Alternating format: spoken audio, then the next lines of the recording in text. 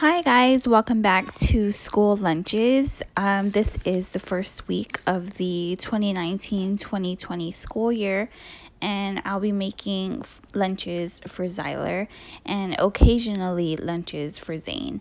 But Zyler has rice, pepperoni, some Disney goldfish, fruit snacks, blueberries, some water in his water bottle, and then he also has a Kool-Aid pouch in his Yum box, and we are using his LL Bean lunchbox this year. The army print or camouflage print is a new one, and I added a little note. And second day of lunch, he is getting breakfast for lunch. He's getting waffles and his favorite sausages, fruit snacks, a Kool-Aid pouch, some Cheez-Its, and some blueberries, water in his water bottle. And here is a snapshot of his lunch.